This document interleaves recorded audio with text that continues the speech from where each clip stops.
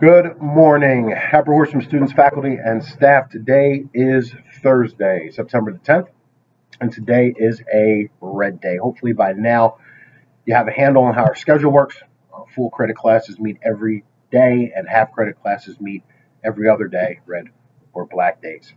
Day 3 of our 2021 school year. Students, make sure that you're checking your email every morning as soon as you wake up.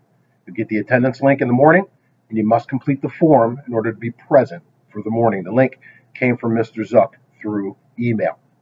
Reminder that you also need to include your student ID. That's the 5-digit number that you would be using for your lunch code, and it's also the number that you use to sign in to your laptop.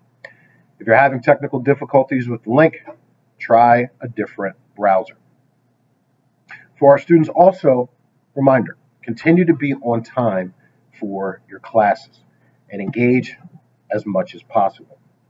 Our teachers are working hard this week to build a class culture and a strong class environment, while also showing you the tools you'll be using in the class and then eventually covering the content that you'll be using.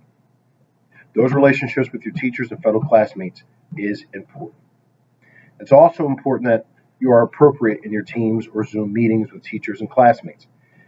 If you're not showing your face, you're using an image, make sure that that image is an appropriate one. You don't want to end up in trouble for using something inappropriate. Business appropriate is always appreciated. We know that for some of our students, Canvas and Teams is brand new.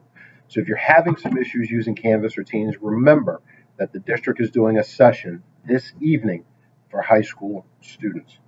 It'll be a virtual session. It'll take place from 6:30 to 7:30 p.m. tonight. The link that you need to access is right under these announcements on the Canvas page. In the wonderful world of sports, yesterday's action, the boys golf team lost a close match to Wissahickon. They'll get back on board. And the Hatters girls tennis team will take on Wissahickon today in an away match. So good luck to our Lady Hatters tennis team. Students, when you have some downtime, like during lunch, make sure you get off the computer. Get outside, take a walk, or do something enjoyable. Decompress as much as you possibly can. Appreciate you guys. You've been doing a great job so far.